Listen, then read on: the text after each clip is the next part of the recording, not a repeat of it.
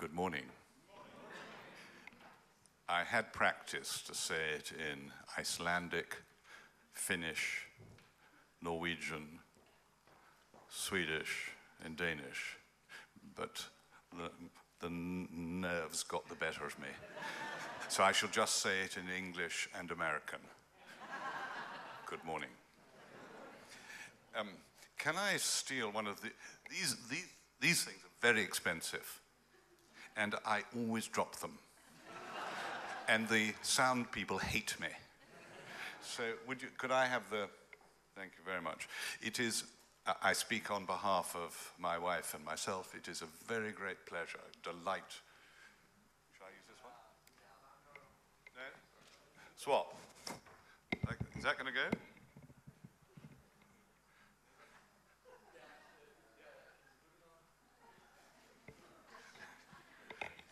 Meanwhile, I will shout.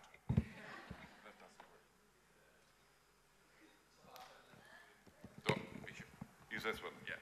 Okay.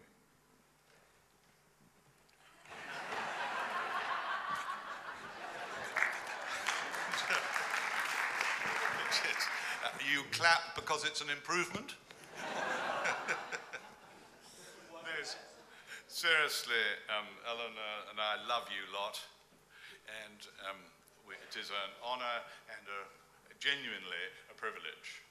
I remember years ago a man called John Wimber, some of you may have heard of. He was the person that God used to start this thing we call the Vineyard. And he had spoken somewhere or done something very well, and somebody went up to him to congratulate him.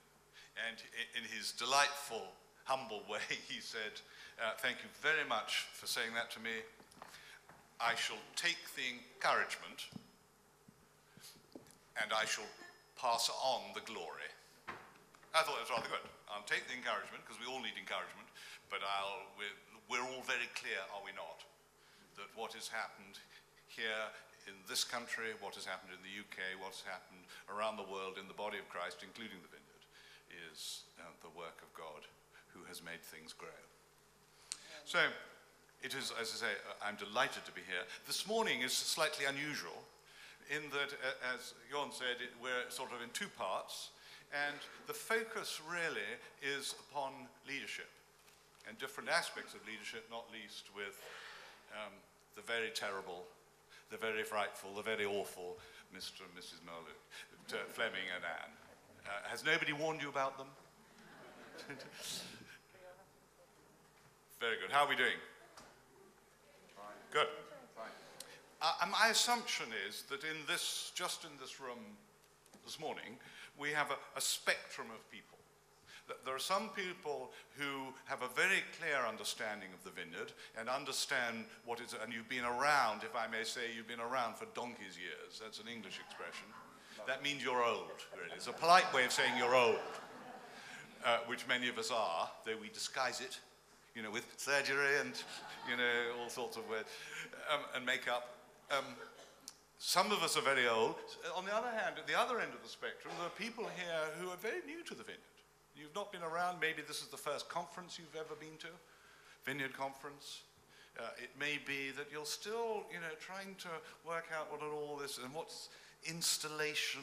What on earth is that? That sounds like, a new kitchen being put into your house.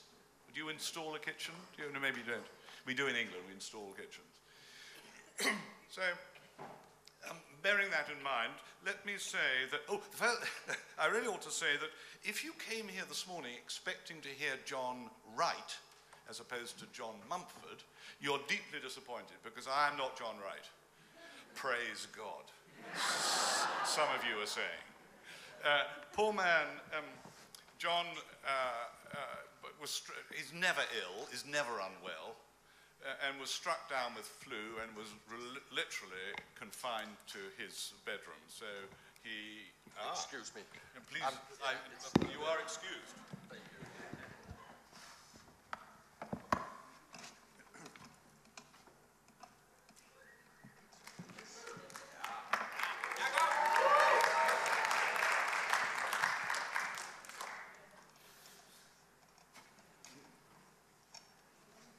Anyhow, John Wright had flu this week.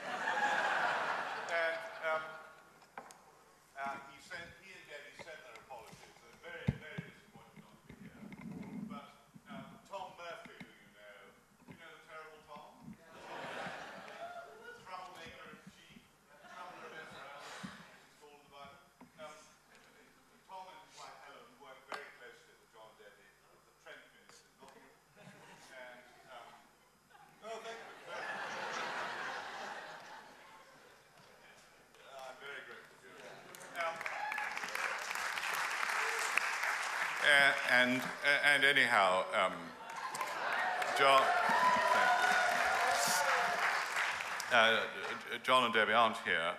You may be interested to know, you may not, that Ellen and I have led the Vineyard in the United Kingdom and Ireland for the last 20, how many years, sweetheart? 28 years, I think it is.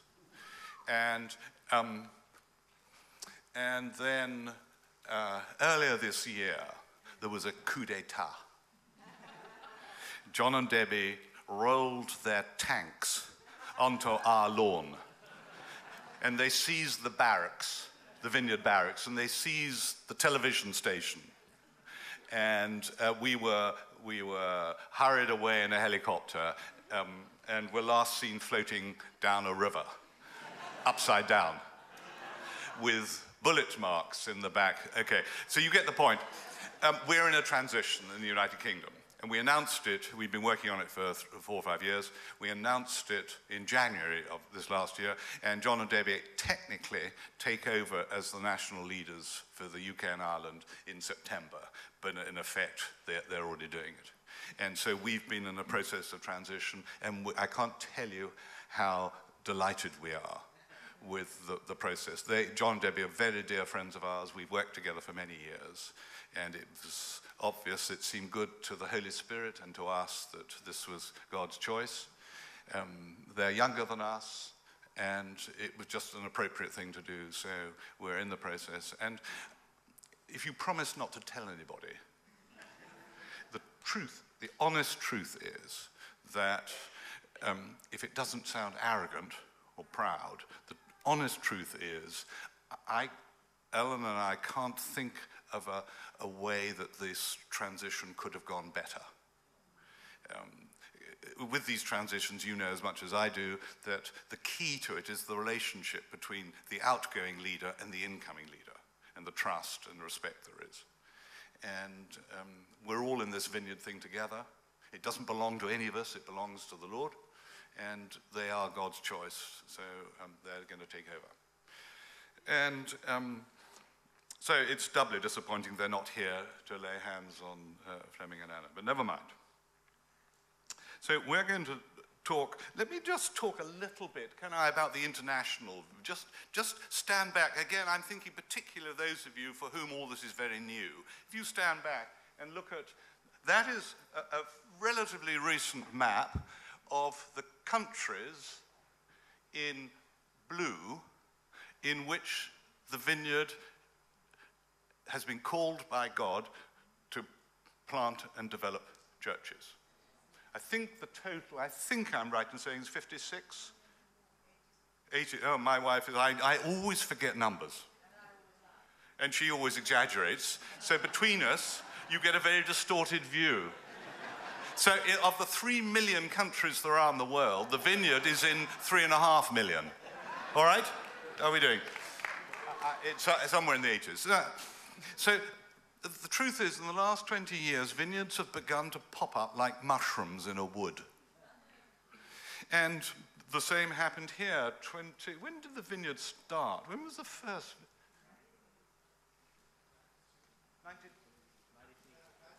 92, the first mushroom of the Vineyard popped up in the Nordic region.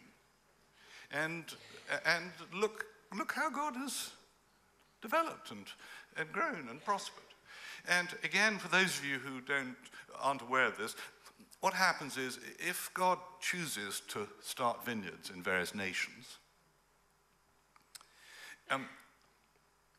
our plan has been all along is that when there are a sufficient number, a sort of critical mass, if you like, of vineyard churches in a particular nation, such that they can lead themselves, govern themselves, finance themselves, sustain themselves, propagate themselves, start new churches and so on.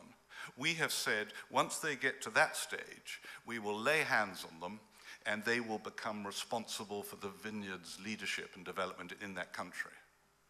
And the other thing we've said is but we won't do that until a national leader has emerged to lead that nation from that nation. In other words, John Wimber said long ago, I'm not going to parachute in an American or a Brit or a Swiss to lead churches in the Nordic area, any more than I'm going to parachute in a Brazilian to lead a church, to lead the Vineyard family in Australia, do you see? So the Australians have an Australian leader, and the Nordics have a Nordic leader. And that's the way, and there are now 11 nations around the world that are now established vineyard families in their own right in that nation. And the 12th takes place later this year in Zambia. No, again, my wife is arguing with me. Darling, do you want to come and talk? Yeah, no, that's the trouble. Shall we have a vote? No, let's not have a vote, actually, on second thoughts, because I might lose, rather embarrassingly. No, never thought the idea. Never thought of the idea. So, and looking at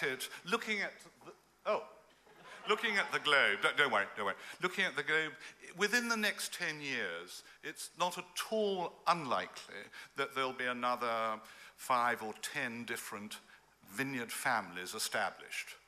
For example, in the Himalaya region, where they've had Kathmandu, where they've had that terrible earthquake, the number of vineyards in Nepal and North India, it's the same people group that just somebody drew a map, some stupid English colonial bureaucrat drew a line on a map and separated the two, but it's basically one people group. And they're close to becoming their own. Brazil is in the same position, Chile is in the same position, Mexico is in the same position, Indonesia, the Philippines, where the vineyard families are growing. God is giving us growth and increase, and we need to recognize that this is what he's doing.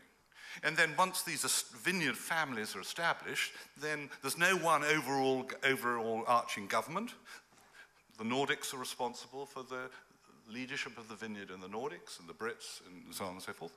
And we'll just work together as friends and brothers and sisters in Christ. That's the idea. So that all of us can do you remember the American preacher Jonathan Edwards in the 18th century? He said that the task of, I wrote it down last night actually, I remembered that I had found it. The task of every generation is to discover in which direction the sovereign Redeemer is moving, and then to move in that direction. The task of every generation. So let's just talk about the 5 Nordic nations and you lot. It is the task of your generation in these Nordic countries, as it is with the Americans in the US and the Brits in the UK, to discover in which direction the sovereign Redeemer is moving. Don't you love that idea? So that developing churches and developing movement of churches isn't a sort of stagnant thing where everything gets set in concrete and you have to do it like this. No, to discover in which direction God is leading, the sovereign Redeemer is moving. And then to move in that direction with all the risk that is entailed and the fear that needs to be overcome, as Jay so beautifully talked about last night. And it's wonderfully exciting. So, and in the case of the Nordic nations, I think I'm right, was it 1988 we laid hands on you at the summer camp? Or was it 88? I'm pretty certain. At your summer camp, yes, in 1988.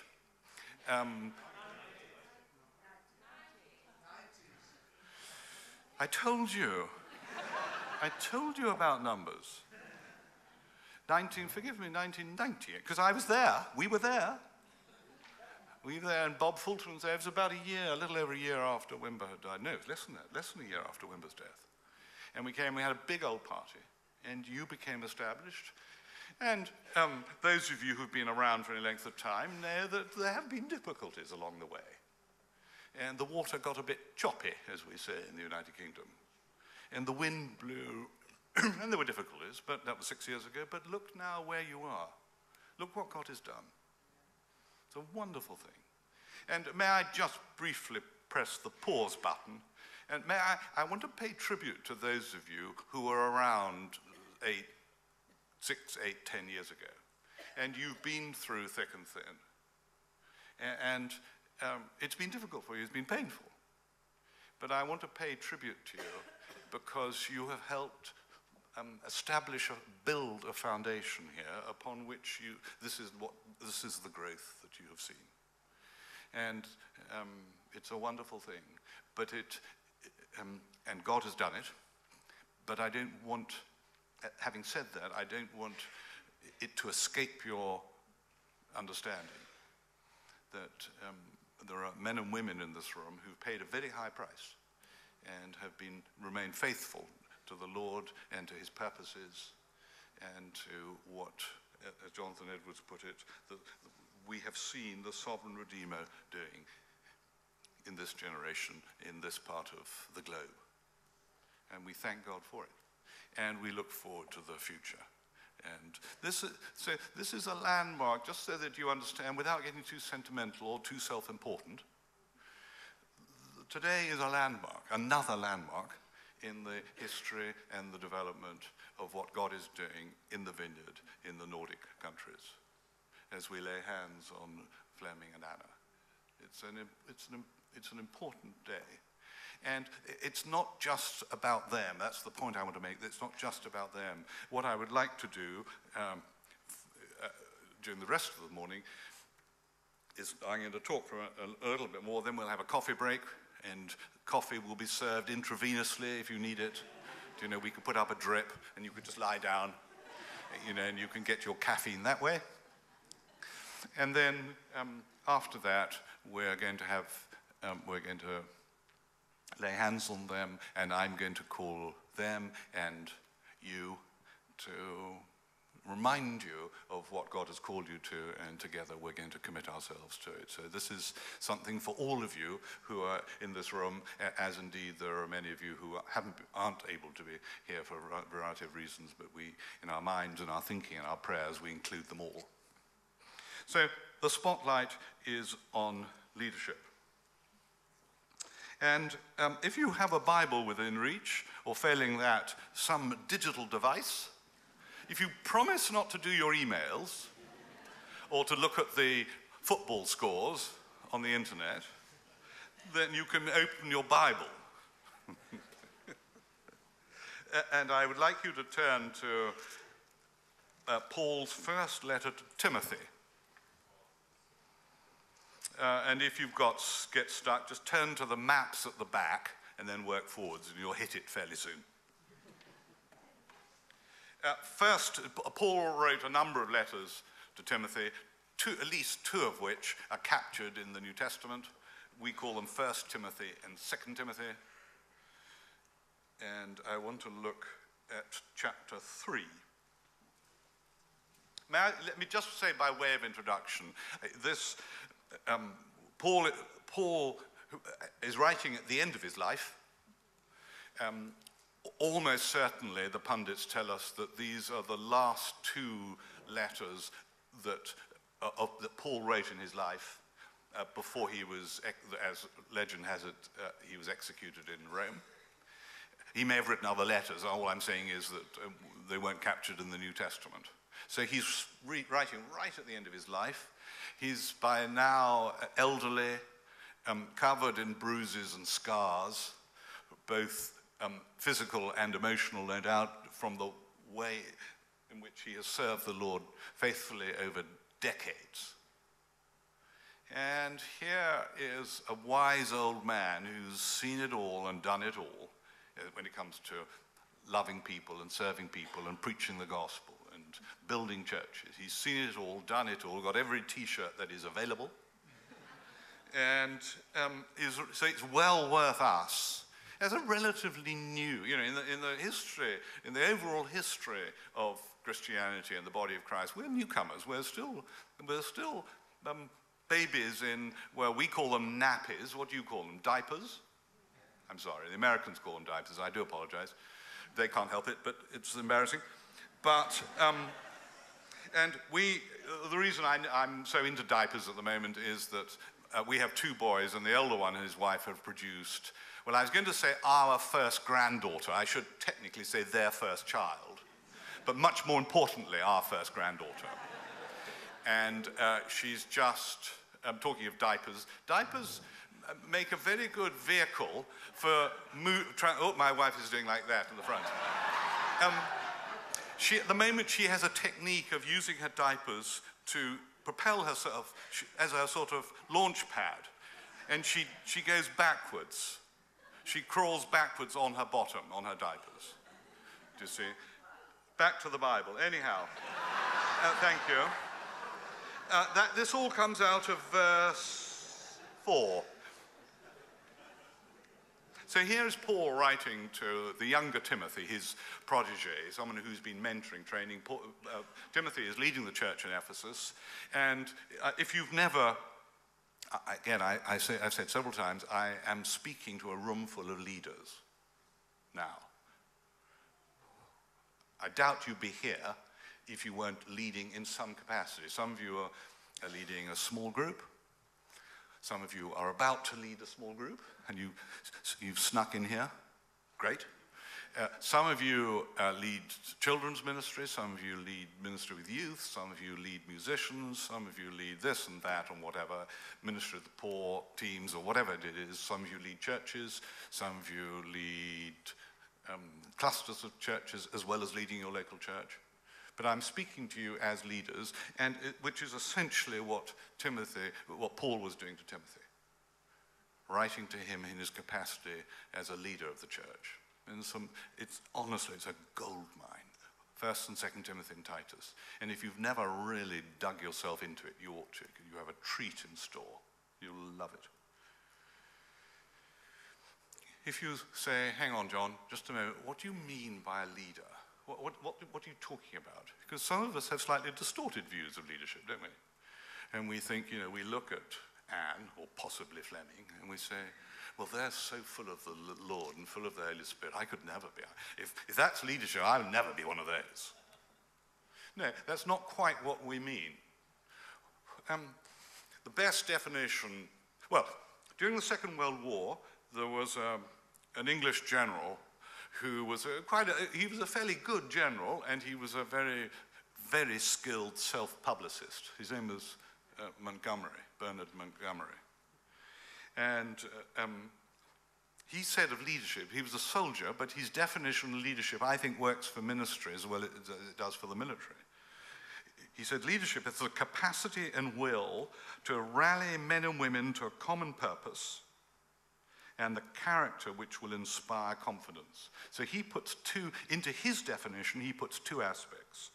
The capacity and will to rally men and women to a common purpose, and the character which will inspire confidence. And you know as well as I do that as you read through the Bible, both the Old Testament and the New Testament, time and time again, you see when talking about leadership, the Bible authors talk quite as much about character as they do about skill and the capacity to lead. So the capacity, he says, Montgomery says, the capacity and will to rally men and women to a common purpose. So that could apply to someone who's leading the youth group in your church, or someone who's leading a small group in your church. It's rallying men and women who come to their group. When we started our first group, on the first evening, come on, help me with numbers, darling. On the first evening, the very first house group evening in our front room, we had 9, including us.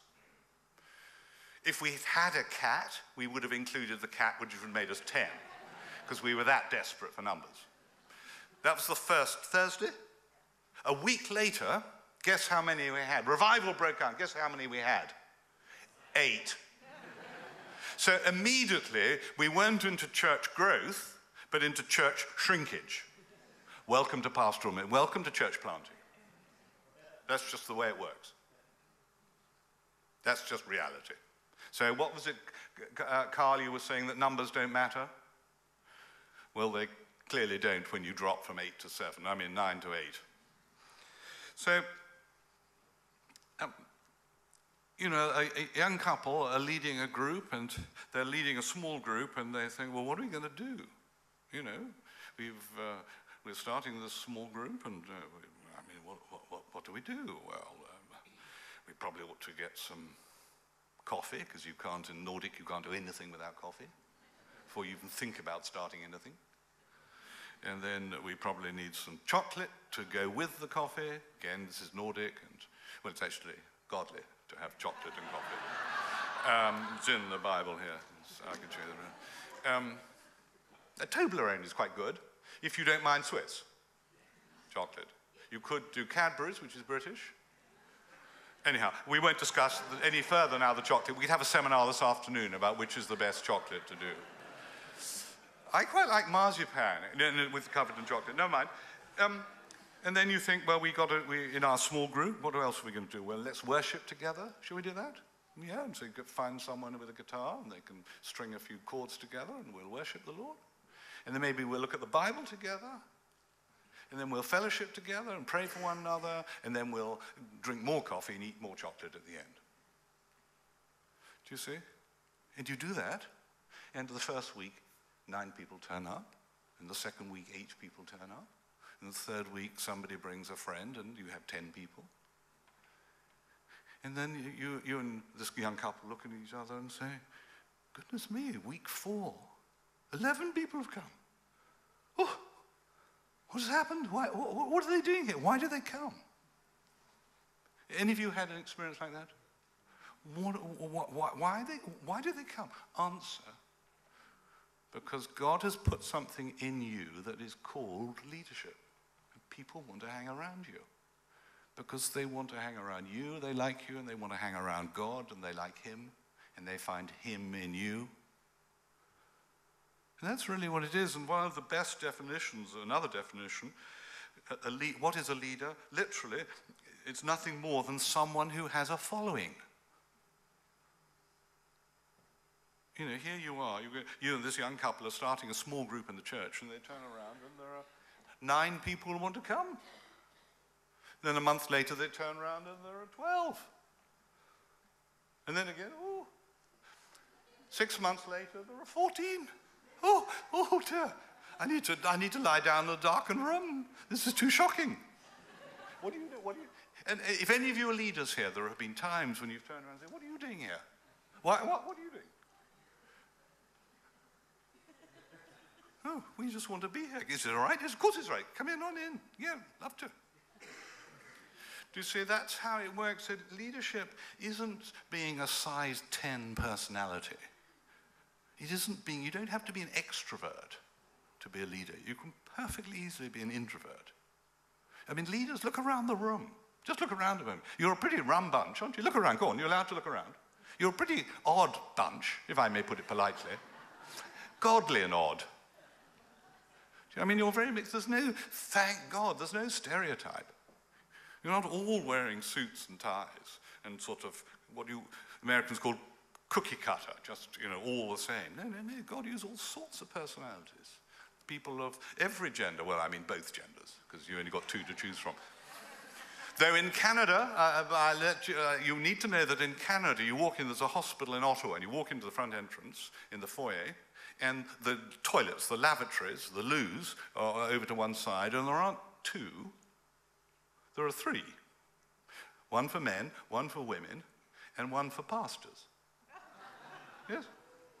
So clearly we're a third gender, which is confusing in this current debate about sexuality. So anyhow, whatever your educational background, whatever your cultural background, whatever your background in or out of the church, whatever, God uses everybody. I don't think we create leaders, I think God does. And God gives us, puts into us something that people just want to hang around and follow. It's not that we go coercing them like a sheepdog, you know, snapping at their heels. No, we just do what we do and people want to hang around. It's influence. Leadership really is influence. And as I say, much as that, as you'll see from, let's look at 1 Timothy chapter 3. We'll read a bit of 3 and a bit of 4. Here is a trustworthy saying. 1 Timothy 3 verse 1. Whoever aspires to be an overseer desires a noble task. So that immediately tells us something about leadership, doesn't it? First of all, it's okay to aspire to it. So it's okay, Paul anticipates, that you will actually want to. You'll be ambitious to be a leader. Oh, we don't talk about that. We don't talk about that in the church. You actually want to be a leader. Goodness me, you must have an ego the size of Spain.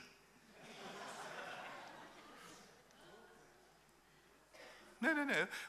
In the church, we confuse. When we talk about ambition, most people default to ungodly. There are two types of ambition in the Bible. You know that as well as I do. There's ungodly ambition, and there's godly ambition. And when we use the A word, most people default to ungodly ambition. I'm saying wrong default. Naughty, smack botty, don't do it. No. It's good to be ambitious. We need leaders. We need you lot. God needs you lot in the Nordic region here to be ambitious. That's what Jay was talking about last night, about taking risks and being prepared to fail. But that presupposes ambition, aspiring to be leaders. Now, if you're worried about, oh yes, but if we have people if we encourage people to be ambitious, then we get an awful lot of proud people.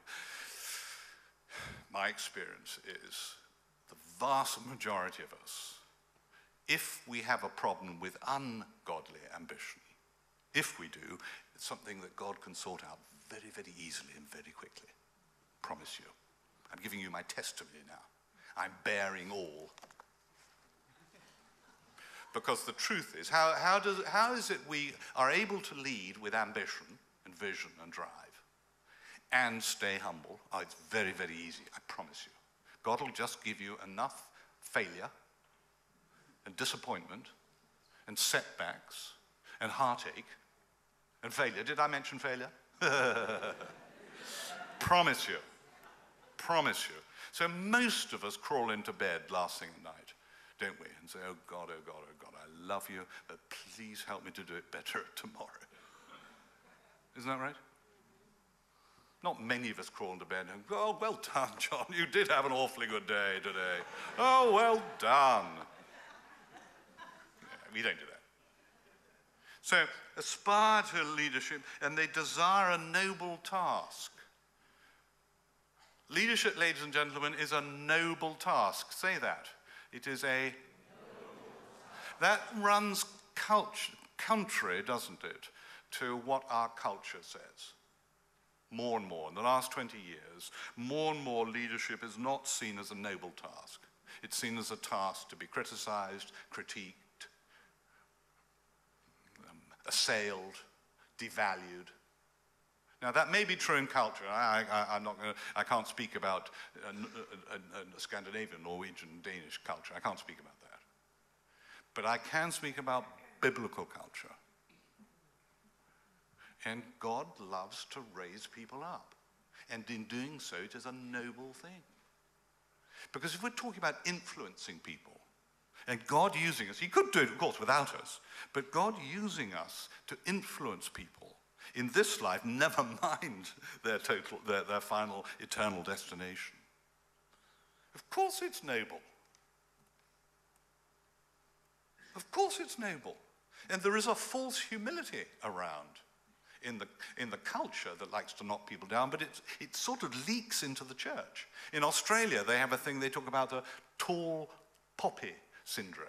Have you heard of that? Where if anybody sort of emerges above the sort of average of the crowd, then by definition they have to be chopped down. That is such an anti-biblical way of, it's just a pagan way of operating. I mean, isn't it astonishing? In the Old Testament, God identifies himself how? I am the Lord God of Abraham, the Lord God of Isaac, the Lord God of In other words, God associates his name and his personhood with human beings. And if you've ever looked carefully at the biographies of those gentlemen, I mean, it's not flawless. You know, Abraham on one occasion, to get himself out of trouble, offered his wife as a prostitute. I mean, I've never tried that. I mean, I hope you haven't. I mean, that's pretty naughty, isn't it? We would reckon that's pretty naughty.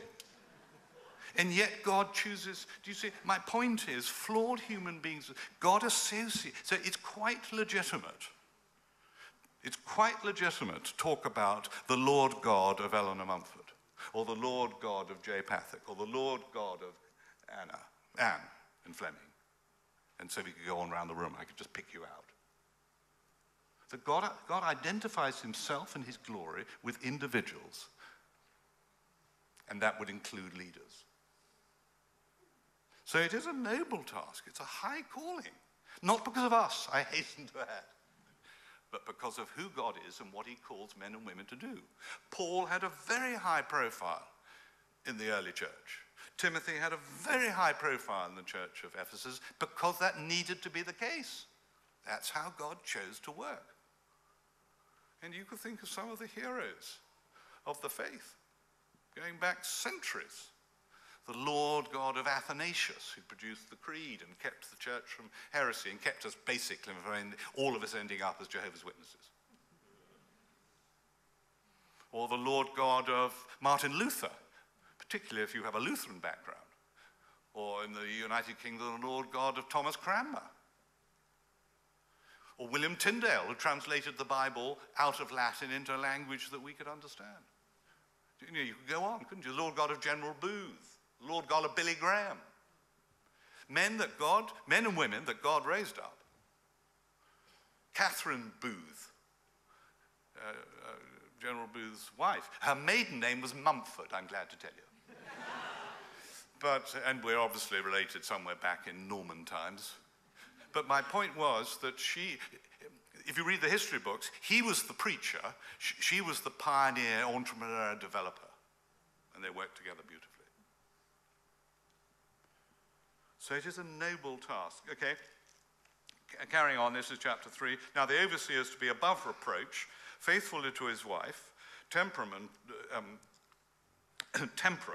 self-controlled, respectable, hospitable, able to teach, not given to drunkenness, not violent, but gentle, not quarrelsome, not a lover of money.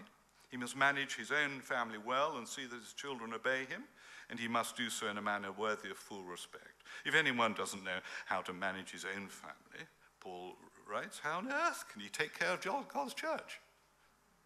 It's logical, isn't it? He must not be a recent convert, or he may become conceited and fall under the same judgment as the devil. He must also have a good reputation with outsiders, so that he will not fall into disgrace and into the devil's trap. Jump, will you, across to chapter, I haven't got time to read all this, so jump across to chapter 4 now, and verse 7, the second half of verse 7. Do you know that phrase, train yourself to be godly? So he's talking to Timothy and to leaders, and he's saying, train yourself to be godly. And this is, again, the point I'm making about leadership is both who we are, it's about character, as well as what we do and gifting and talents that God may have given us. But you notice the emphasis here, when he's just talking about the criteria. So what's the checklist?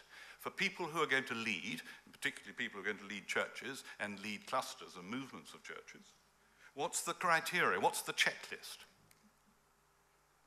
And you notice in chapter 3, and here summarized in verse 7 of chapter 4, it is about character, about who we are. Train yourself to be godly. Physical training is going to the gym is of some value, yeah. But godliness has value for all things, holding promise for both the present life and the life to come. This is a trustworthy saying that deserves full acceptance. This is why we labor and strive, because we have put our hope in the living God, who is the Savior of all people, and especially of those who believe. This is a trustworthy saying when it comes to the Nordic region of the globe. It deserves full acceptance by those of you from the 5 nations. This is why we labor and strive in the Nordic region, because we have put our hope in the living God. We have gambled. We have put our wad of money on the fact that there is a God. There is a living God, is how he puts it in verse 10, who is the Savior, the rescue of all men and women in the Nordic region. Let's just start there. Especially those who follow Jesus. He's the Savior, the rescuer. It's magnificent, isn't it? There is hope. Do you notice? We have put our hope, and as you know as well as I do, the word hope there, at least in the English language, I'm not sure about the Scandinavian languages, but in the English language, that word hope has been watered down and the meaning has been frittered away. So hope is a vague possibility. Fingers crossed, it may happen or it may not. No. In the Bible, that means is rock solid certainty. Take it to the bank and cash it certainty. Of all the things that you may be vague about and uncertain about, this is not that. This is in an entirely different category. This is as real as reality ever gets. Our certainty in the living God. That's what we've gambled on. We've wagered our lives on. And what else would you what else would you want to gamble on, wager on? Command and teach these things. He says, don't let anyone look down on you because you are young. For those of you who have ears to hear, those of you who are younger, take note. Those of you who are older, take note. Don't be looked down upon if you're young, and don't look down upon them if you're old. Okay? Agreed? Nod politely, let's go on. Set an example for the believers in speech, in conduct, in love, in faith, in purity. Set an example. Do you see, that's what leadership boils down to. That's where influence comes from. It's not a question of do as I do as I say. No, set an example. Elsewhere, Paul says, imitate me, copy me. So my life has got to be of such integrity and godliness that it really is worth people who follow me repeating and copying and taking that as a sort of template, at least a goal to shoot from, to shoot for, a target to shoot for, I should say. Set an example to the believers in speech. When people knock into you, what comes out?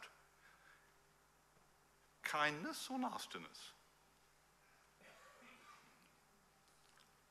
When you're driving your car and some wretched cyclist comes out, and you have them in this country even more than we have them in ours. And our culture is if you see a cyclist, well, at least it used to be, if you see a cyclist in your way, accelerate. But you can't do that anymore. By law, but also it's not a godly thing to do. In speech, in conduct, in love, and in faith, and in purity. So these are the things that really matter. Which is why, you see, Paul goes into such detail. Let's come back to chapter 3 and a list here of things. Do you notice in verse 2, he says, now the leader, that's you lot and us lot, is to be above reproach. Do you see that? Just at the beginning of verse 2. And then jump down with your eye, jump down to verse 7. He must also have a good reputation with outsiders. Think of it, some of you heard me talk about this before, think of it like a shelf of books with bookends. Do you call them that? And at one end, you've got verse 2, above reproach. And the other end, you've got, has a good reputation with outsiders, which is much the same. In other words, we're talking about integrity. And then in between these, he unpacks in some detail the sorts of things he's talking about, the sorts of criteria. And as I say, it's like a checklist. So above reproach. So people should look at you or look at me, and they should say, we don't have anything on him or her, that any information about them or any knowledge of their behavior or their lack of integrity that might disqualify them from doing what they're doing. And then you look at verse 7, a good reputation. Isn't it interesting that Paul here is talking about the church, but so often you think, Paul has a line of argument, and so often you think, or at the end of the corridor, in his thinking, Paul is going to turn right. Have you noticed? And as you come to the end of the corridor, blow me down, what does he do? He turns left. He goes in an opposite direction. You would think he was going to say, he must also have a good reputation with insiders, with people inside the church that he's leading. Yes? He doesn't say that. He says the opposite. He has a good reputation with outsiders, people outside the church. Maybe aren't believers at all, followers of Jesus at all. Quite the opposite. He's saying that they oughtn't to be able to point and say, that person shouldn't be leading a church because of X or Y or Z. That's the standard we're called to. And do you notice, in passing, because I need to shut up in a minute, but do you notice here that what is the underlying assumption of verse 2 to verse 7? With all these things, him faithful to his wife, temperate, in other words, not controlled by substances, whether wine or drugs or whatever, respectable, and that's not sort of middle-class respectability he's talking about. No, he's talking about being full of integrity, being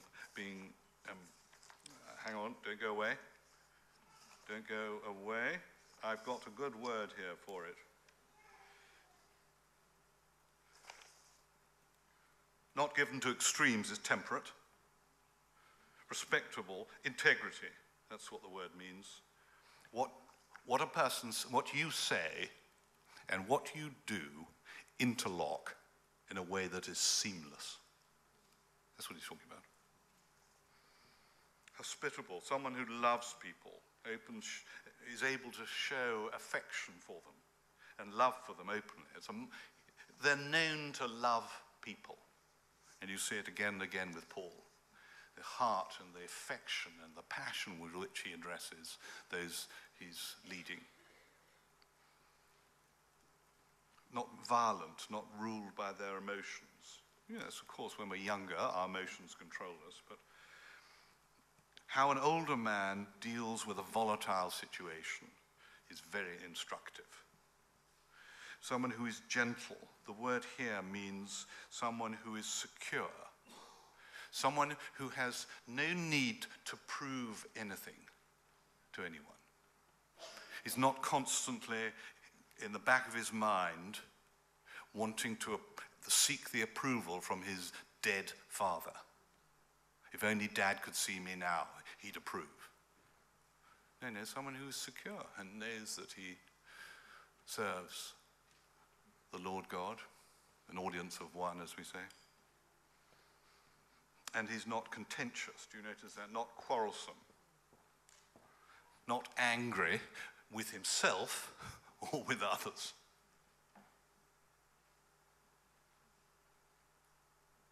Because people who are angry with themselves very often take it out on other people.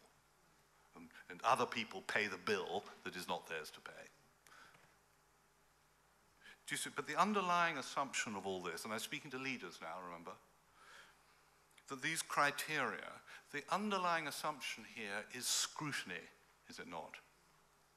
In other words, for these things to, if you're going to have a checklist, and before you're going to lead, we've got to make sure. I mean, why would you, when you first joined the Vineyard, You assumed, didn't you, that somebody had been through this checklist with the person who was leading the vineyard. I mean, you'd be crazy to join a church. Now, you may not get to check them out on all these details, but you assume somebody has, did you? I mean, you'd be crazy to join a church if you didn't, because you may be, you know, the leader may be a complete lunatic or a megalomaniac. You've no idea. Fleming could be a complete nutcase. So you haven't checked him out, but you assume, don't you, that somebody has. And somebody's been through this list and said, yes, we can say to you in all honesty, we've checked Fleming out, and I have to tell you, and I'm delighted to tell you, that on every one of these he passes with flying colours. That's what you want to hear. You say, well, that's not fair, is it? Because why should I be scrutinised?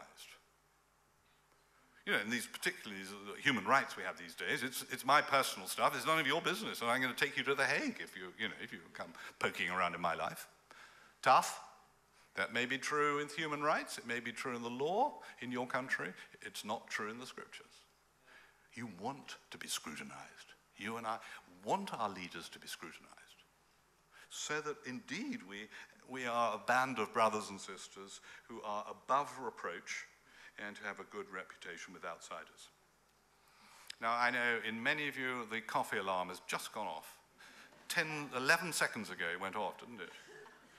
And you start to salivate, and you start to shake, and you start to look at your watch, and Eleanor now is taking off her watch, and she's dangling it. You can't see, but she's doing that.